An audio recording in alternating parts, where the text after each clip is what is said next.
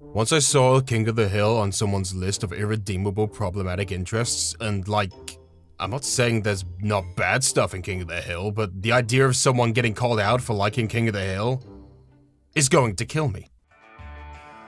Bobby, it ain't easy for me to say this, and you'll have to excuse my language, but gosh darn it, I got canceled today.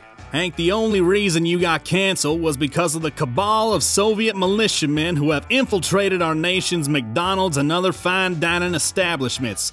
They know what you eat and when, and they know if you are quote-unquote woke or quote-unquote unwoke. And you have been deemed unwoke! It's only a matter of time before they cancel you like they canceled the real George Bush in '87. Oh, Hank, if we have to stop standing you and you have to get divorced, can I have Peggy? Hey, yo, man, talking about yo, man, dibs on Peg dang old, that's dang old real unwoke stuff, man. Talking about dang old hashtag Bill Don't Treat over party, man. Shoot.